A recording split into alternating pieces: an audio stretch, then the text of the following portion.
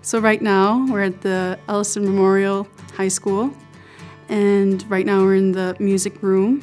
You know, I grew up in this school with our music teacher, Carter. It's really a big staple in my life because it's a lot of where my career took off.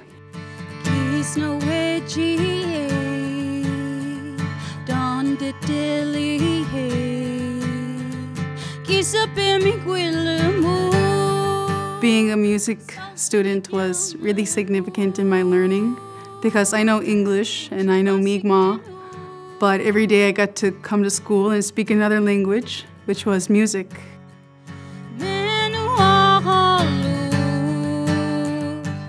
Every time I got to go to my music class, it was a lot of work, but it was like getting a break because music was one of those things that I've always wanted to be a part of my life.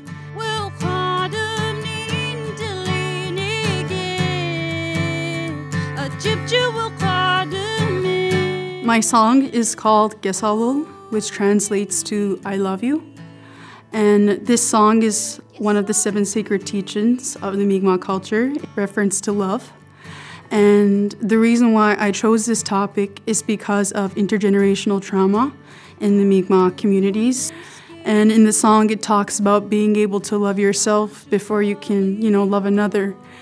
Especially at my age, it's important for us to continue to speak the language so that it does stay alive and, more people learn it.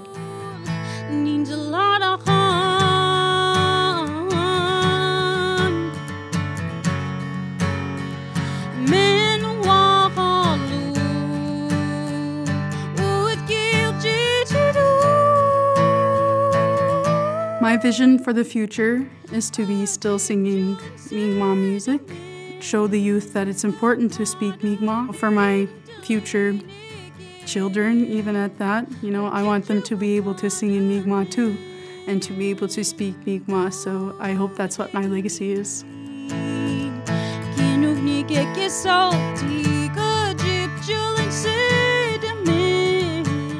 Gwe, Adawaliltioch.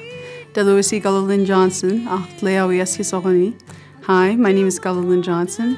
I'm from Eskasoni, and I'm very happy to be talking about where I come from today and what I love most in the world, which is singing.